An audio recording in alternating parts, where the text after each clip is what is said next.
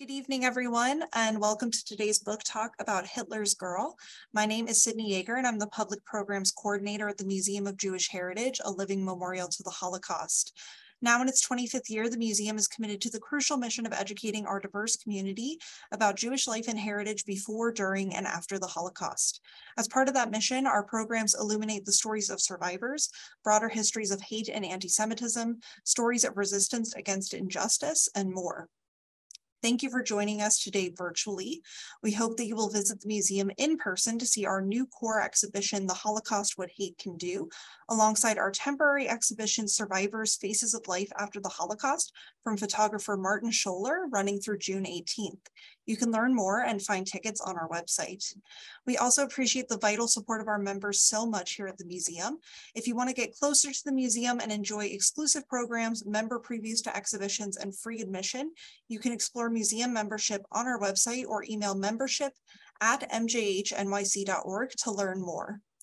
Closed captions are available on today's program. Instructions on how to turn captions on or off will be posted in the chat, in addition to all the links I've mentioned. If you have questions for our speakers during the program, please put them in the Zoom Q&A box, and we will get to as many as we can at the end of the hour. Today, we are honored to be joined by Lauren Young and Catherine Grace Katz. Lauren is an academic and policy consultant specializing in security and defense issues. She is a lecturer at Yale University, where she teaches in the Department of Political Science and the Jackson School for Global Affairs. She lives in New York City. Catherine is a writer and historian from Chicago. She holds degrees in history from Harvard and Cambridge and is currently pursuing her JD at Harvard Law School. She is also the author of The Daughters of Yalta. You can buy Hitler's Girl at the link in the chat. Thank you again for joining us today. And now I'm going to hand things over to Lauren and Catherine.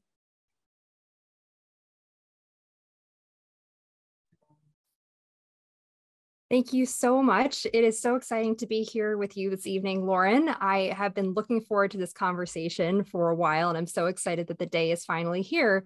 But it's also really wonderful to be having this conversation and to discuss thought-provoking issues in the context of our current times, especially given the pressures facing global democracy that feel in many ways like the 1930s, which is something I hope that we'll be able to talk about, but also crucially and very seriously, the rising tide of anti-Semitism over the last few years, which has probably only come to many people's attention, unfortunately, given recent remarks by people like Kanye West and Kyrie Irving.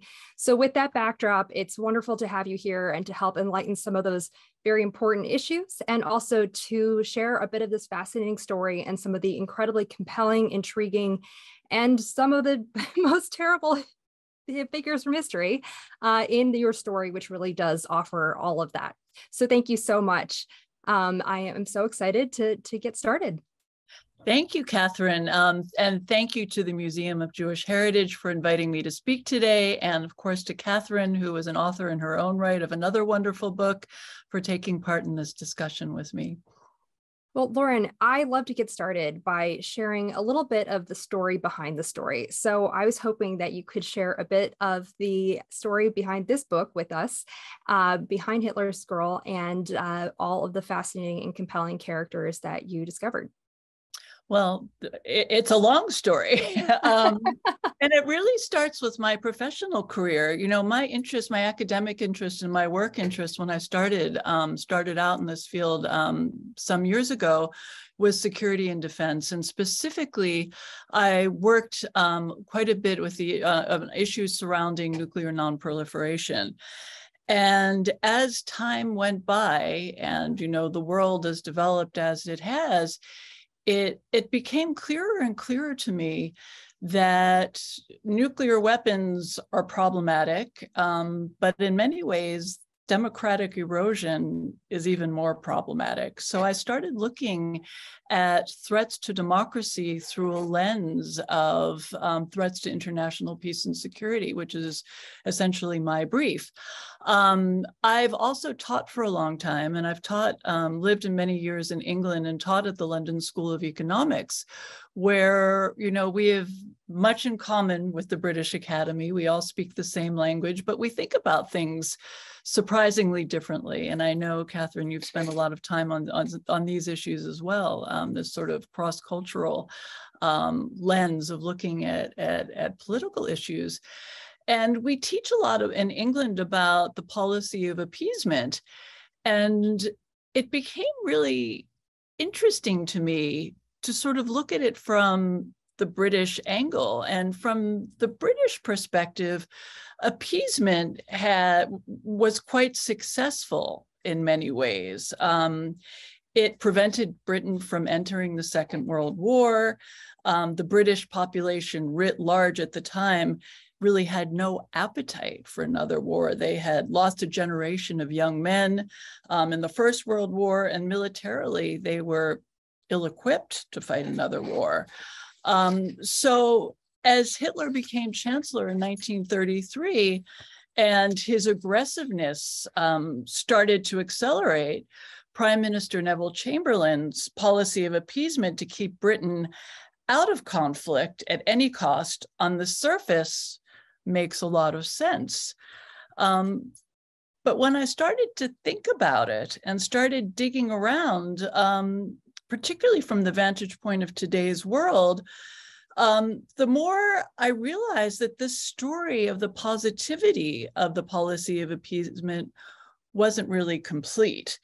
There was a lot more to it. And so, as any good researcher does, I went to the archives and I found documents about the period that had been classified and reclassified. And fortuitously, a lot of the classifications were starting to roll off. And what I came across in my research was that there was an underside to appeasement that played out in Britain and in stories that were largely suppressed because of these classifications.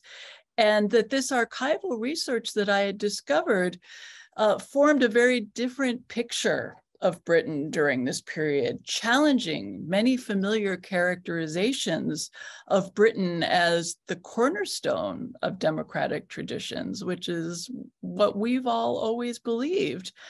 And what I identified through my own research was that there were serious challenges to democracy during this period, and they were not met with sufficient resistance, to the point where I do believe that democracy could have gone either way.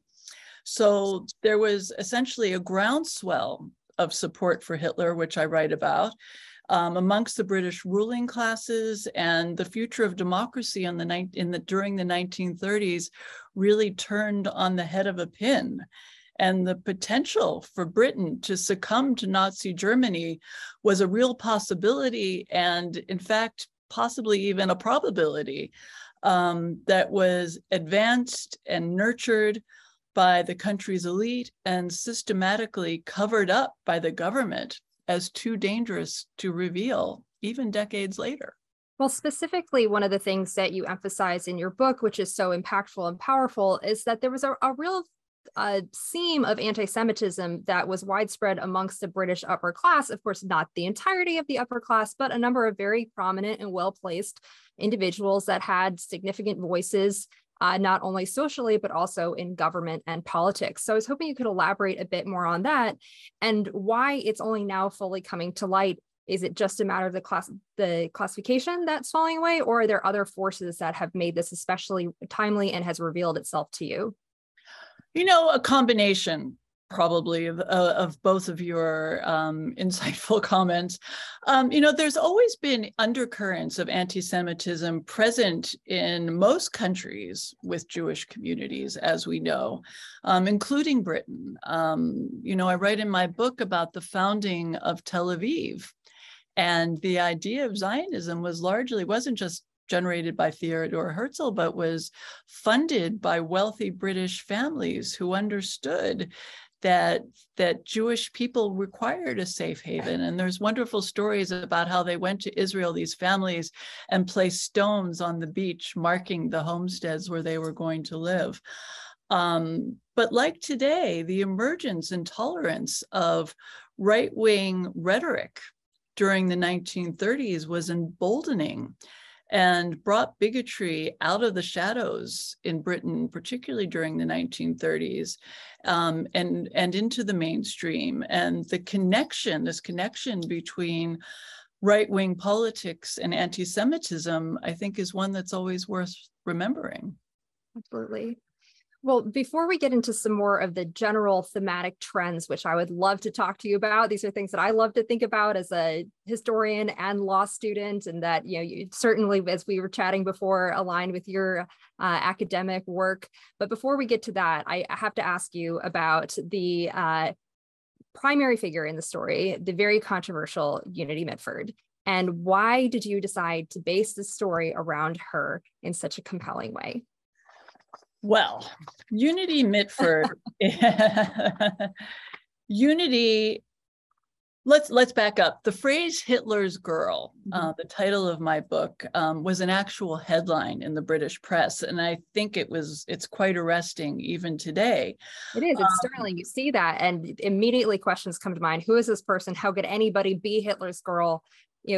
Some people know about Ava Braun, but the idea that Unity Mitford, who is a British person, had such a connection to Hitler is very alarming and intriguing to think about.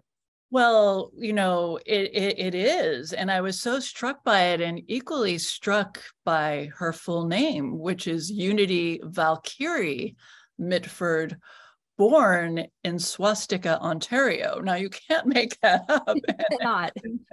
And perhaps this was her destiny. I don't know. But Unity's story, obviously I'm an academic, but it was very important to me to write a book that people would read, and that was made for an interesting story, because history is illuminated by stories, some more palatable than others, but Unity's story, and hopefully as I write it, united many different strands of an argument that I really was hoping to make about democratic backsliding, and packaged it into, and she essentially packaged it into one pretty unsavory bundle. Although she was really quite extreme, her fascination with Hitler was shared by many other influential British citizens.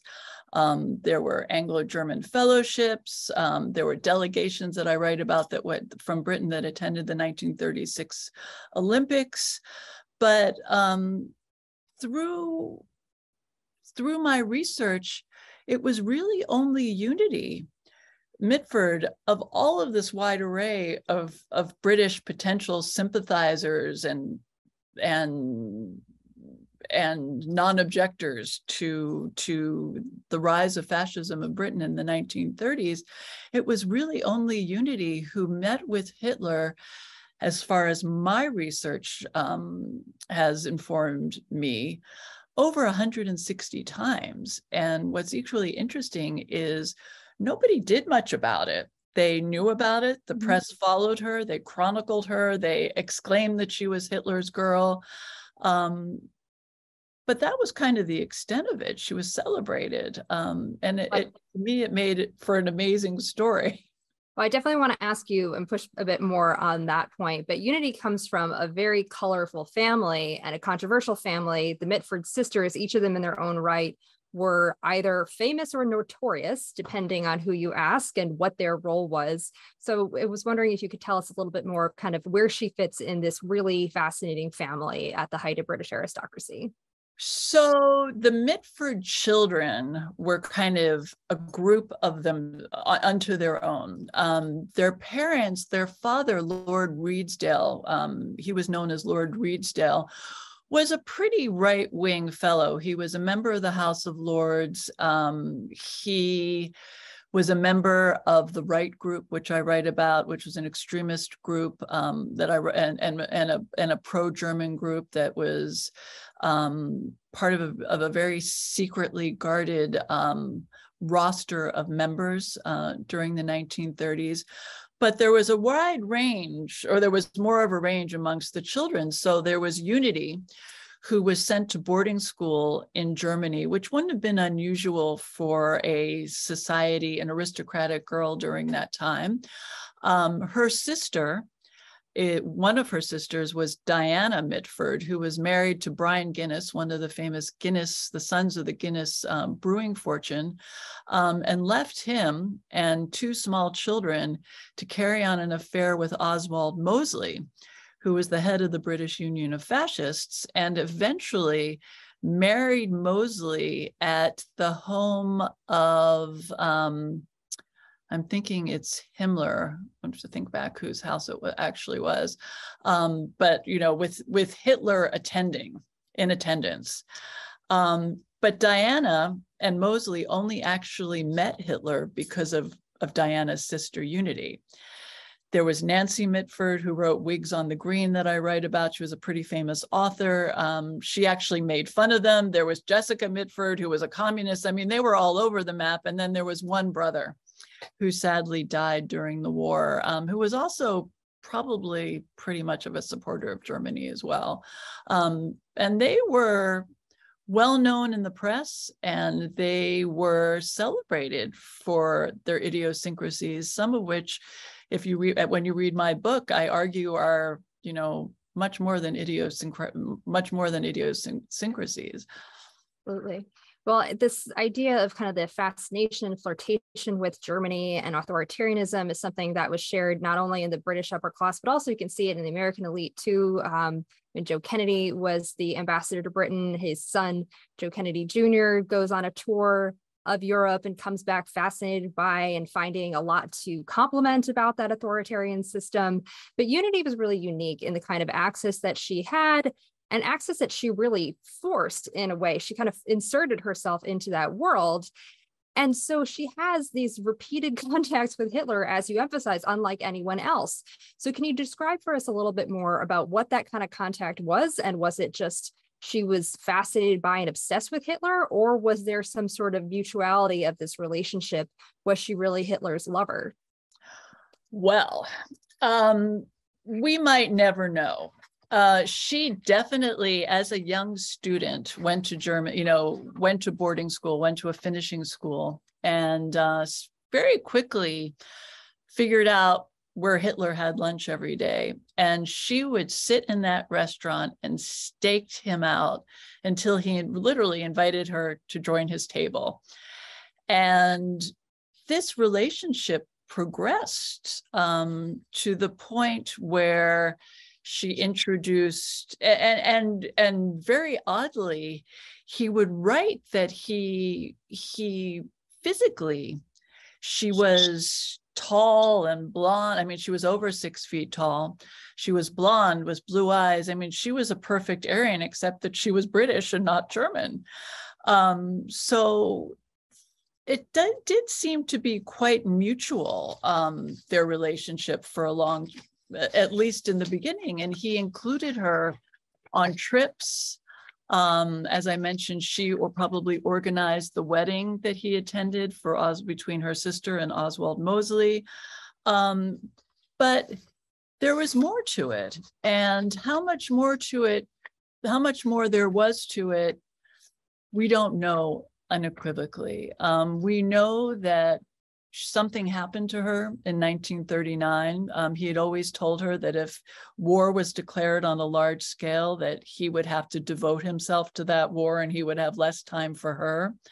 There was a very famous postcard that was handed kind of surreptitiously to her first biographer, David Price Jones, which in translations said something, he called her Bobo, which was a name that her sisters used for her as well, and her one brother. And he said it's something to the effect that I'll always love you and you will always be in my heart. And this postcard was kept by her mother and kind of hidden for years, and eventually showed up with this biographer, David Price Jones. But we don't know really what happened. I write about speculation of her being repatriated, and what may or may not have happened to her as a result.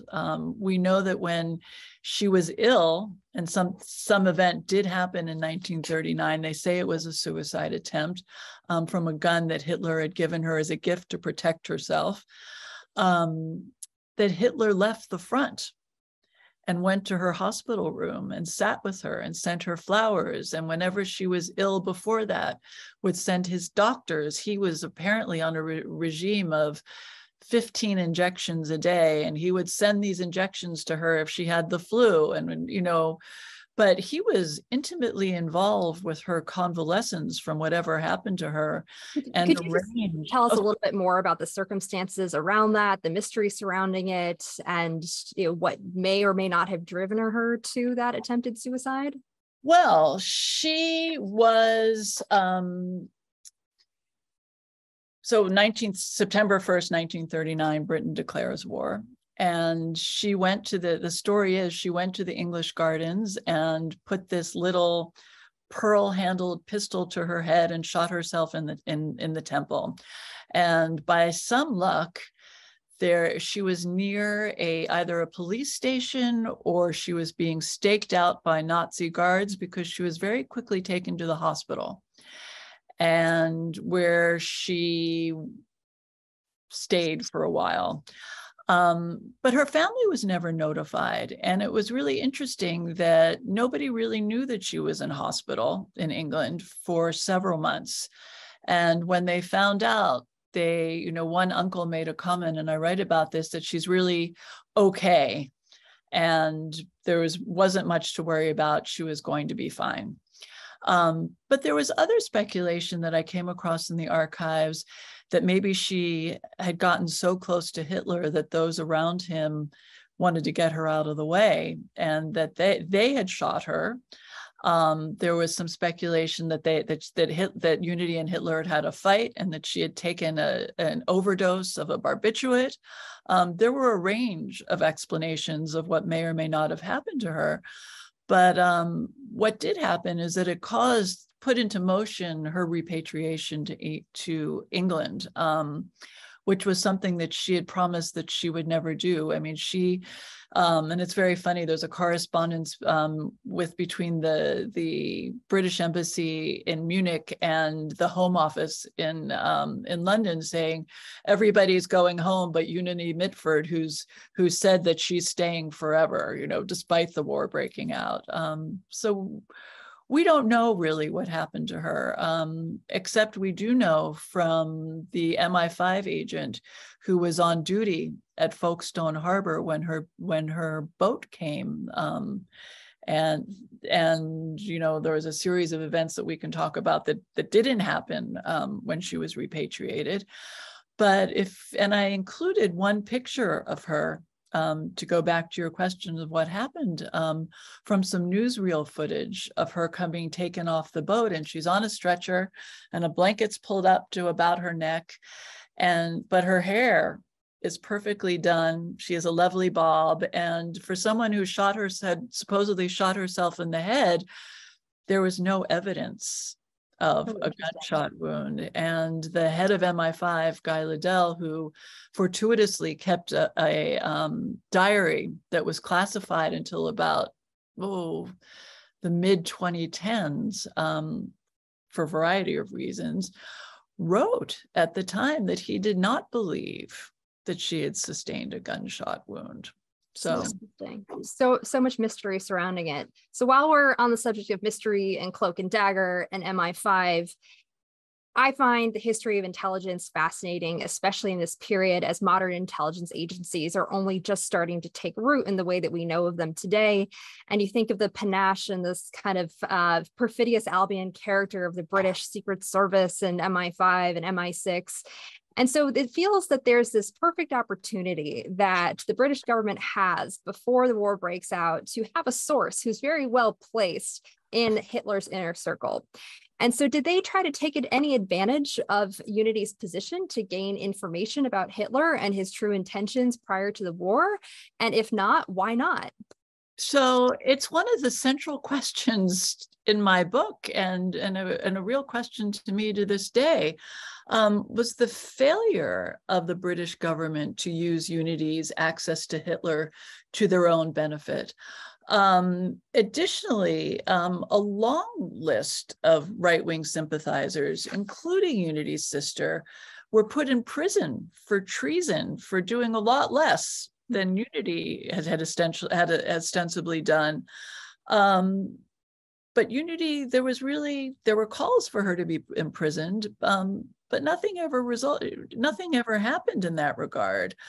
I think there are a few reasons potentially why Unity was never prosecuted, although her case was debated in Parliament and forcefully defended, might I add. One excuse was at the time her weak state of health due to the alleged suicide attempt, although it took months to corroborate her condition with a medical examination. But it was also conceivable that Unity was protected by a powerful cabal that supported Hitler.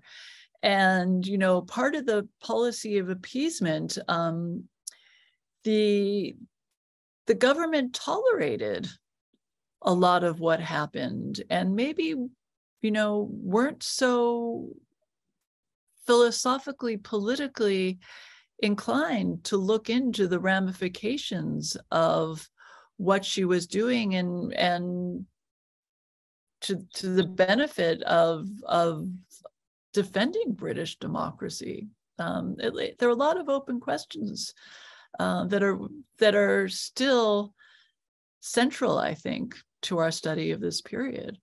Fascinating. But Unity is one story that frames a broader story that you illustrate and illuminate here. But there is also kind of, as you talk about in the book, somewhat of a limit also to how much the British government and the British people are, of course, eventually willing to, look the other way or to carry out appeasement. And there does start to be pushback and pressure even amongst the upper classes, including the very height of the British upper classes, and that in the form of Wallace and Edward. And of course, there is this historical connection between the British royal family and Germany. Their roots are German originally. But Edward in particular is such a fascinating figure. And you've written that his abdication may have actually had more to do with his Nazi sympathies rather than his choice of a wife of the American divorcee Wallis Simpson. So could you talk a little bit more about that? Well, yes. So Edward considered himself to be German, and there were famous stories that when everybody left a party at the palace, Edward was speaking German. He was not even necessarily speaking English. And there's speculation, and it's supported in the archives that, well, two things. First, there's a lot of speculation that Wallis Simpson was a Nazi sympathizer, that she was having an affair with von Ribbentrop, who at the time was the German ambassador to the court of St. James. There's a famous story corroborated by a florist that Ribbentrop would send Wallis 13 carnations, red carnations every day to commemorate the nights that they had spent together. We don't really know. But what we do know is that Hitler was well aware of Edward's affinity towards Germany and his desire. He felt that he was unjustly forced to abdicate, and he really wanted to return to the throne. So when they left the south of France and arrived in Nazi-controlled Spain and Portugal in 1940, it presented the Nazis with an opportunity to recruit Edward and Wallis. And the Nazi high command, really at Hitler's direction, made direct overtures to Edward, offering to reinstate him as the King of England when Germany won the war. And Churchill, to his credit, understood very well what Edward's vulnerability was to the Nazi regime. and sent them to the furthest reaches of the British Commonwealth as governor of the Bahamas, where they spent the rest of the war far away from any Nazi temptations. And this, interestingly, this episode of this recruitment, this potential recruitment of Edward it happened in Madrid and in Lisbon, was so powerful that a mark on British democracy that Churchill classified it and reclassified it. And there's a series as late as the early 1950s. So he did not want this information to get out. I think he considered it to be very explosive. Well, Churchill's perceptiveness in this time is so, there's of course, the kind of the overall story of Churchill was a voice alone in the wilderness, kind of warning against the rise of authoritarianism and Nazism on the continent. And he's very early a skeptic. He doesn't send his daughter to school in Germany. He sends her to France instead. He, in my work, he is a little concerned about his daughter Sarah marrying an Austrian national in case war breaks out. And so but Churchill is not the only voice at the time, but for a while, he's in a very distinct minority, which your work really points out, which is so fascinating to think kind of the people who are in the inner circle of whether, in hindsight, they'll say, well, I was here to try to protect the institution and to do what I could from the inside and to work with the structures that are in place at the time. And how much of that is really true and how much of that is that just kind of trying to protect reputation later? Well, if you read the correspondence in the 1950s, so this file famously is called the Marburg file about Edward. And there was a US publisher in about 1953 who wanted to publish it. And Churchill was on it immediately. And there's a big correspondence of him, imploring. He went to the president of France. He really understood how close Britain had come.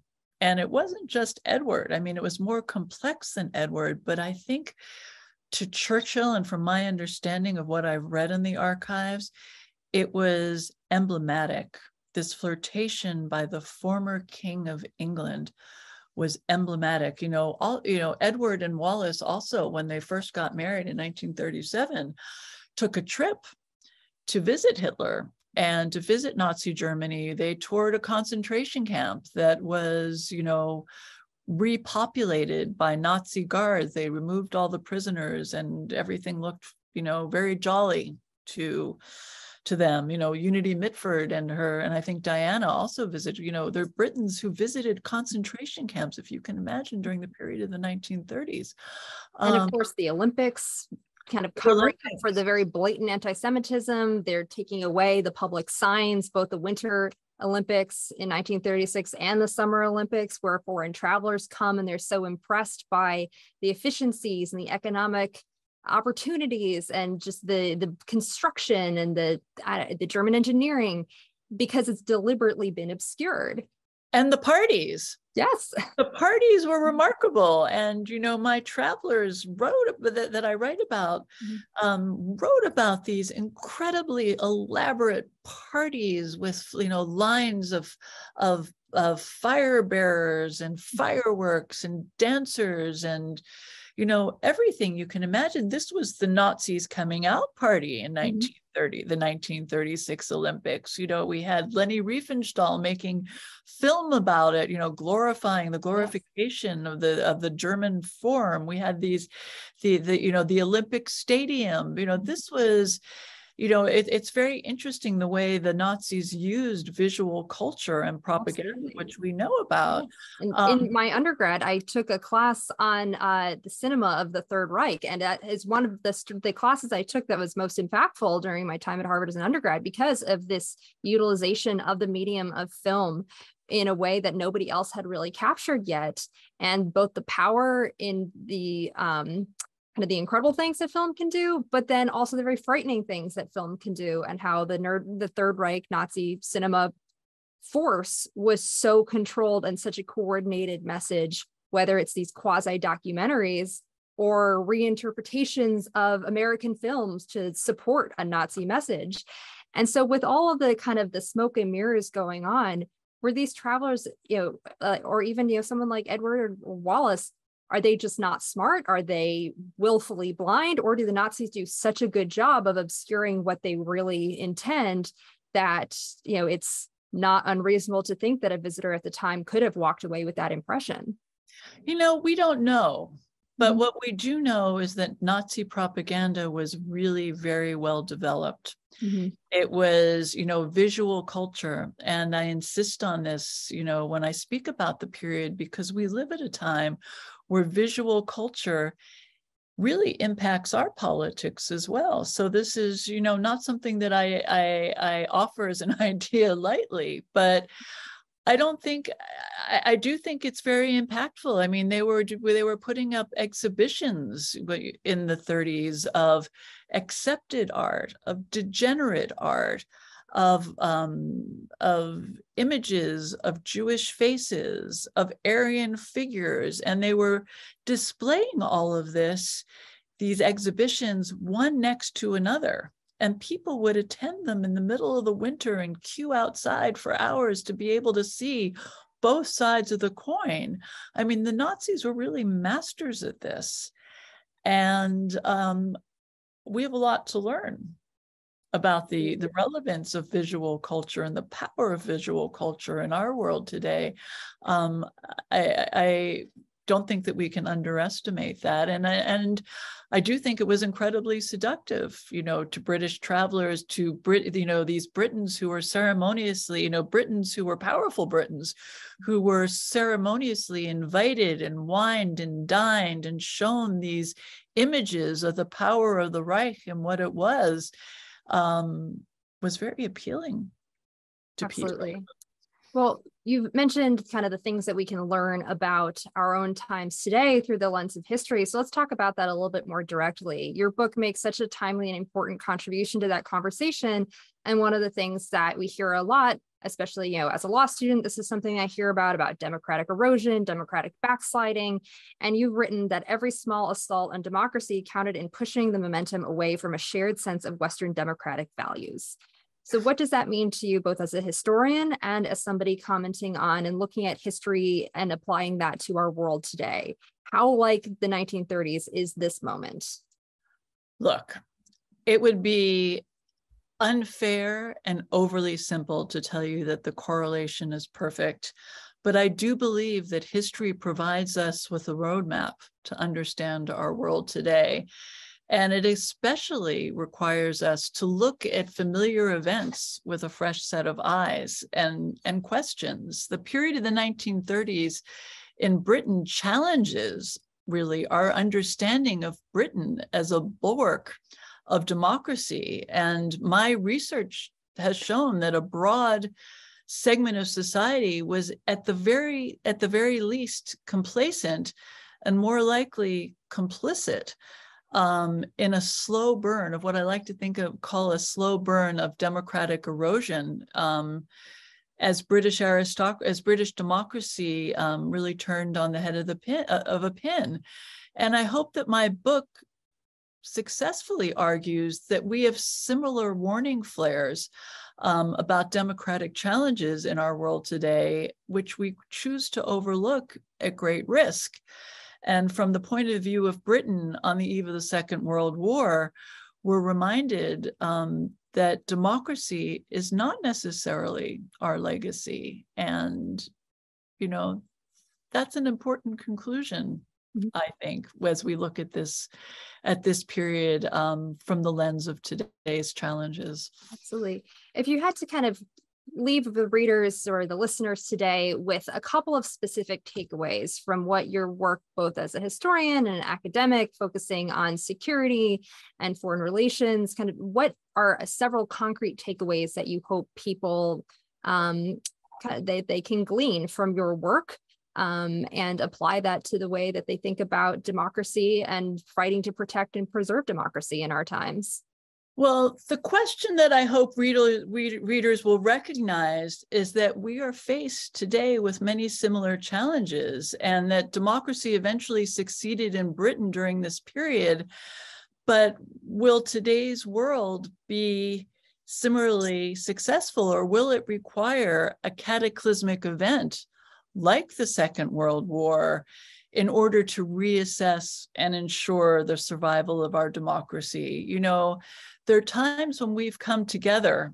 I think of post 9/11. I was actually in England during that time, but I understand that in America, people came together post 9/11. I think COVID was an opportunity, you know, a global pandemic for people to come together, and it didn't happen necessarily. We're very polarized today.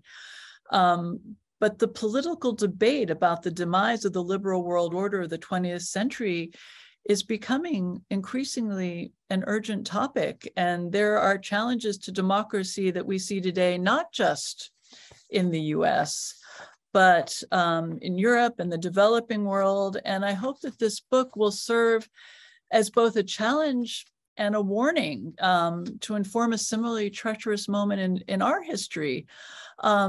I think that we should really be thinking about this more, and I would hope that that's a takeaway from my book. Absolutely. Well, before we open it up to questions, I just want to ask you a few more myself. And I would also love to get your thoughts on kind of the study of and the writing of history in general. So you and I both work in a similar time period, the late 1930s, World War II, kind of, edging up to the Cold War. And there is a lot that's written about this time period. There are a lot of books, there are a lot of movies, TV shows, and sometimes you encounter the argument where people say, there's been so much study and writing about World War II, what could possibly be left to say? And I have my own opinion on that. I think that is hogwash. I think there's always more to say. I think your book is proof of that. And I would love to get your opinion, whether that's, the revelations of new sources, whether our own times make us think about the past differently. Why is it important to continue to study these topics and these periods that we think that we know so well? Well, I'm going to come up with a new response for you, because you've come up with the top two. First of all, there's tons of information that's being declassified all of the time. So there is new information that comes to light. My book is born of that new information. But what's especially new is the perspective, I believe, today from which we examine these issues and the necessity of the challenges that we're facing, and this won't be new to anyone in our audience, I don't think, is that we have a generation that's growing up now, and these are my students who have never met a Holocaust survivor, who don't know anyone who served. I think I saw a figure yesterday, and I haven't verified it, that they estimate there are only about 10,000 soldiers left, American soldiers who would have fought in World War II. So there is a new importance that's placed on the secondary literature of the Holocaust and how we present that. And I would argue, unfortunately, the politicization of some of that, not of the literature, of Holocaust memorials, and this generation that we teach, that's growing up as the new generation that hasn't had the primary contact with the wars, have to be informed consumers of the information that they're receiving. And I'm very mindful of that. I'm very mindful that students and that visitors and that people understand that the platform of visiting Yad Vashem or the Museum of Jewish Heritage is very different from the message that you will get if you go to the Jewish Museum in Berlin, which doesn't call itself a Holocaust museum, or a concentration camp, or Auschwitz, for example, which is a Polish national memorial. This is all, the information that we have today, and this is a very long answer, is really very important, and how we look at it is what's new. Absolutely. And I mean, I kind of feel like I often find myself shocked when people's grandparents didn't fight in World War II, because people are getting younger. Their grandparents were not born in the 1920s, didn't fight in World War II. My grandfather was in the Navy during the war.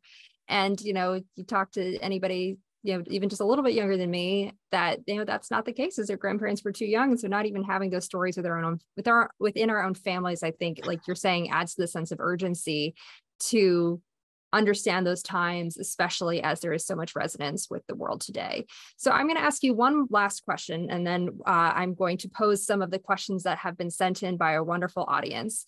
And my last question for you is, there's a lot to, when you look at history, there is, of course, a lot of darkness. There are a lot of dark times. There were terrible things that happened. First and foremost, especially in the context of this conversation, the Holocaust, war. There's a lot to be concerned about. And of course, our world today is not perfect. But I do think that in the long trend, over time, the world improves. People become better. They see the errors of the past. And I think the past can also be an illustration of where you can find hope, even in the dark times. So what does your work and your wonderful book, Hitler's Girl, tell us about where we can find optimism in looking at really complex and difficult moments from the past, and how that can inform our outlook on the world today? So, this idea of the best of times or the worst of times isn't, and examining that isn't unique to us, in this moment that we're living in. Of course, I'm quoting Dickens, 1859, who himself was writing about the French Revolution of 1789. So there's, this isn't new. Are our times good or are they bad? We've been asking ourselves these questions as part of our human consciousness for generations. And it's very important that we do this. So I think conversations like this with audiences who are virtually here with us, that people are interested in these conversations and that we're coming together and talking about these things, is really very positive. Look, the bright spots. I thought the midterm elections just a few weeks ago is a bright spot. The complexity of today's world is born of a moment that we're familiar with, and we know this from history. Industrialization, innovation, implicitly disenfranchises some people, and that's when hate is born. But innovation is progress, and I think it's very important that we look at these issues and we don't forget that that's the lens, and that we're aware of it, and that we come together and that we discuss it, and that the inexorable move forward of the human spirit has fits and starts, but overall represents great progress. Absolutely. Well, I'd love to end on a hopeful note there. So thank you so much for those fantastic thoughts and perspective. And now I'm going to ask you a couple of the questions that have come in from our audience. We have an audience member who's hoping that you could talk a little bit more about how you went about doing the archival research for the book, and whether it was difficult to find sources. Well, no, because I lived in England, and England has a wonderful national archive where I did most of my research. And it's actually very easy if you know where to look and you're very patient. So I would go, the archives are in Kew, just outside Fantastic of archive, I know it well. Which is, it's a wonderful place. People know Kew Gardens, but they don't necessarily know the National Archives. And if you sit there long enough, they're incredibly helpful, and there is a ton of information, and it's you have to see the files in front of you to realize how precious the information really is. You can tell from the way the papers are folded whether anybody's ever looked at what you're looking at before, and a lot of the time the pages hadn't ever been bent. So I did a lot of work at Kew, at the National Archive. I also did a lot of work and continue to work quite a bit at the Wiener Library on Russell Square in central London, which is the largest repository for Holocaust and genocide studies. And they have a remarkable collection where if you're a researcher, you just don't get any happier than in either place. Absolutely. I always feel like archival research is like a treasure hunt. You never know what you're going to find. And there are so many of those moments where you'll go through 1,500 pages in a day. And then literally, and I've had this experience, I'm sure you have too, like the second to last thing you turn over is that gem that you've been searching and hoping for and hoping it exists. And that always makes the process well worth it. Absolutely. Spoken from a true researcher, by a true researcher. So we have a question from another audience member asking about how the Mitford descendants today view their relatives and the legacy of their family.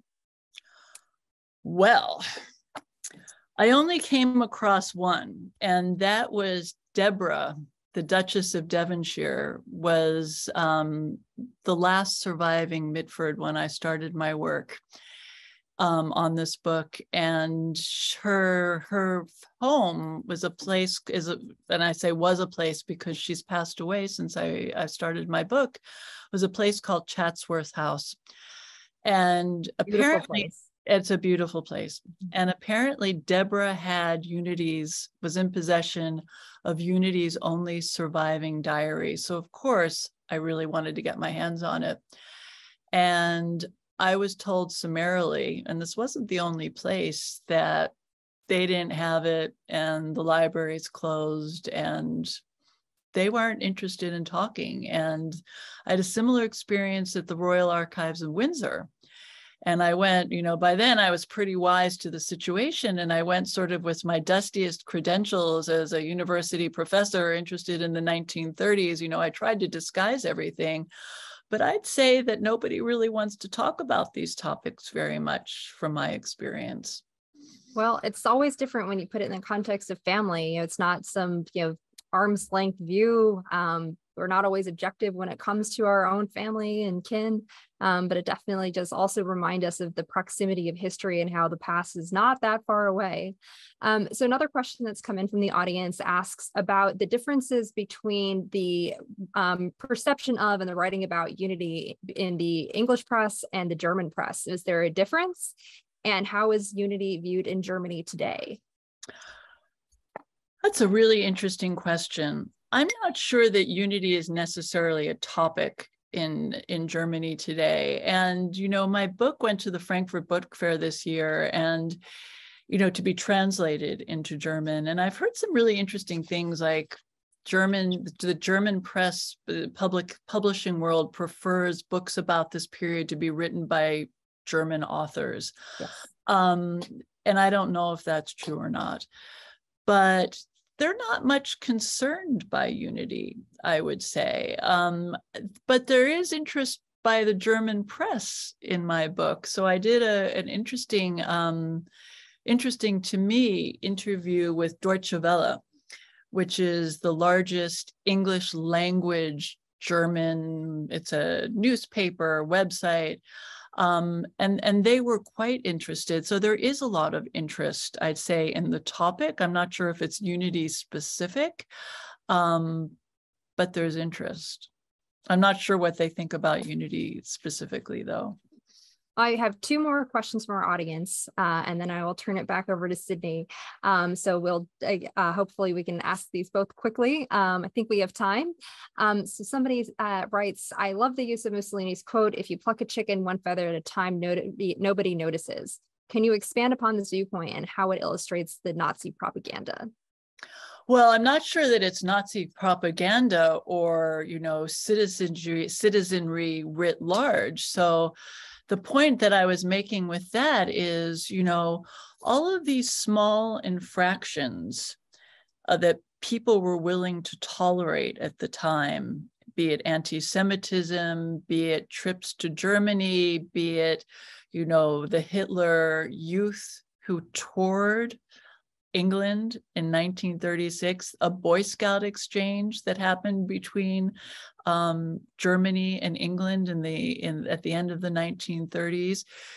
All of these flirtations, all of this seduction of Nazi Germany towards the British was like a feather. Each one was a feather being plucked. And at the end of the day, the chicken has no feathers. And guess what? Political ideology risks to be considerably different than how we like to think of it, as a liberal, Britain as a liberal democracy. Absolutely.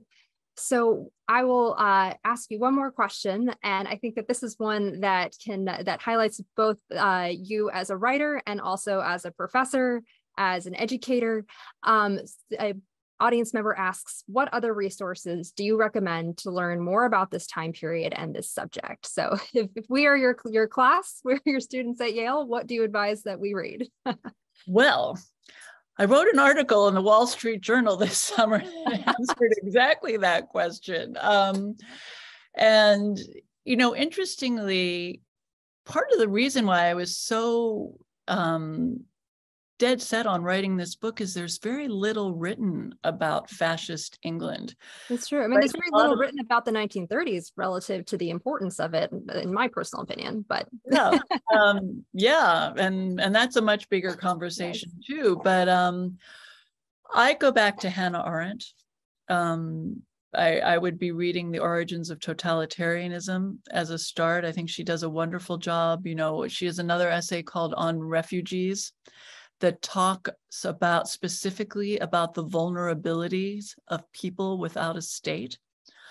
I recommend reading, Nancy Mitford, Wigs on the Green, because she parodies in this book Unity and her family and their fascist flirtations. I would recommend that. And nobody would know that as well as she does. Exactly. And there are a few others. Martin Pugh wrote a book about Mosley specifically. It's called Hurrah to the Black Shirts.